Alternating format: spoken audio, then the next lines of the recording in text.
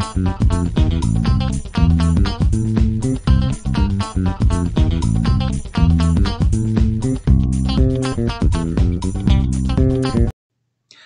there, Vanagon addicts. It's Ken Wilford here at Vanagon. I just wanted to do this as a voiceover because I had a lot of noise in the background. Talk about what I'm doing here in this video. So the first thing you're seeing is what I like to do when I'm getting ready to do heads on an engine, which is clean up the surface around where the head gasket goes. I usually use some sandpaper here. Get any rough edges off. If you see pitting, then you should fill it in with some JB Weld, which I actually did the day before on this engine. We've got our cylinder head studs installed, and you saw the video on that. Now I'm just kind of sanding down any sharp edges, any places where the JB Weld is still kind of high. You want to make sure that there's nothing sharp right there that can cut into the head gasket. You don't want to get too crazy and make it like rounded or anything, but you just want to take off the very sharp edge so it's kind of like a blunted edge. Okay, so that's what I'm doing here. I don't know if you guys like these videos where I'm narrating over. Also, I have a new intro that we just had here on this one. Let me know what you guys think about that. I have been doing a lot more video editing and stuff lately, so I'm hoping that you guys are going to like that. Tell me if you like it in the comments. Tell me if you don't like it. It takes me so much more time to try to get these videos ready when I have to do the the video editing and stuff, but I'm trying to make it nicer for you guys so you can enjoy it more. And, it just makes the whole thing more professional. Okay, so that's what I'm trying to do. So then I use some brake cleaner, clean off any of the dust, any of the stuff where I have been sanding. Get that all nice and cleaned off so that when you put the thing together, there's no debris there. There's no dust and dirt from where you did your sanding. I never put any glue on the case when I put the head gasket on. I just put it on there without anything, and then I always glue the other side. So that's what you guys are going to see. All right, my video has frozen here. Give me 1 second. Let me stop this. Okay, my video started working again. So now we've moved on from cleaning up the engine case to cleaning up the pistons. Again, I'm using some brake cleaner on this, and we're just cleaning it up and getting it ready to go back together. There's not much really to say about this part except that you just use brake cleaner, you use some Scotch-Brite, clean up the piston head and just keep washing it off. And then I usually use that on the rings also. The thing says to take a ring off, use a piece of broken ring and scrape in the ring lands, but I usually don't do that. I usually just move them around because the open ends of the rings are also scraping the ring lands.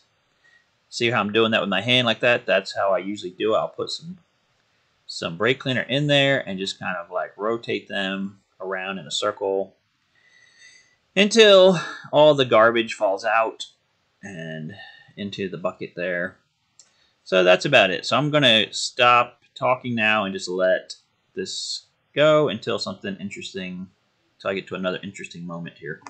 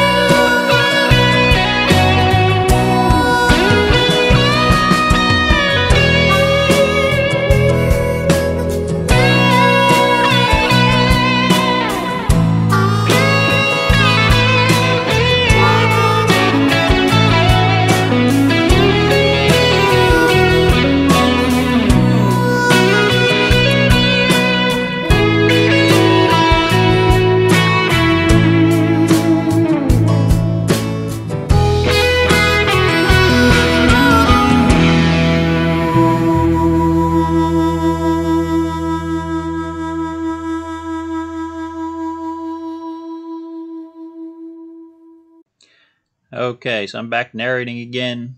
What I'm trying to show you right now is now they've got the rings all nice and cleaned up. You can see they're moving very easily. You want to make sure that you put your rings at the proper orientation. Your oil ring, which is the biggest, widest one, that's towards the bottom, it should always be on the top side, okay? Pointing up when you install it in the motor.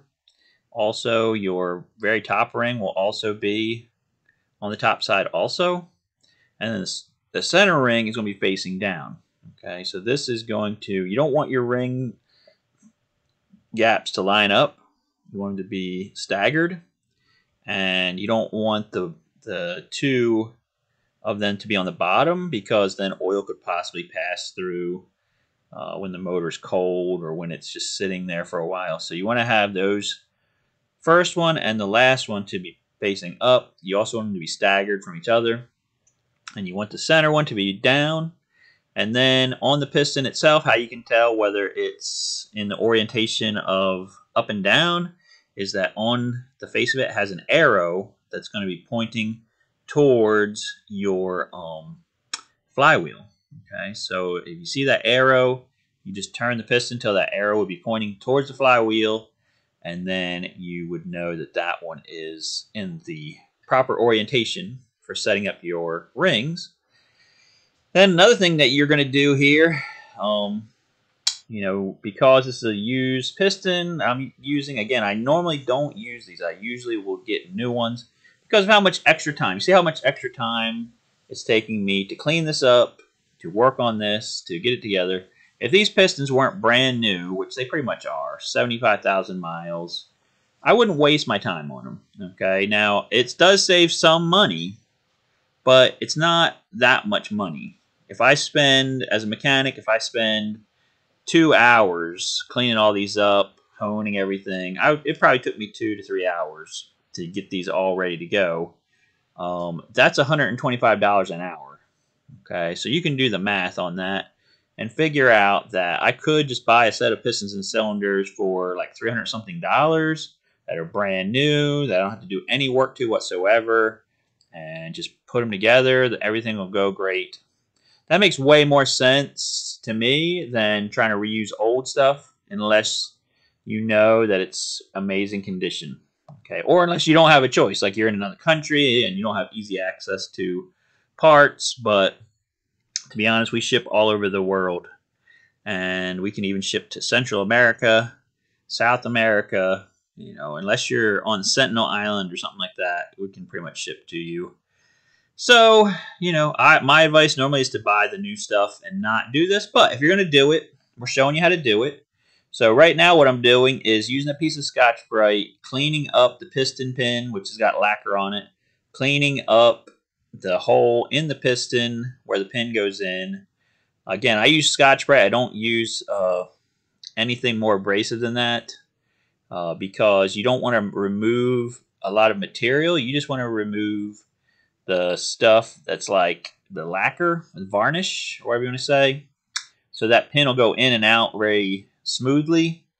Because when you go to try to install this into the car, into the engine, you need that pin to just slide in there real nice, because it can be a struggle. So that's why I am putting this pin in here, cleaned everything up, making sure it's sliding in and out fully and really nice condition that way.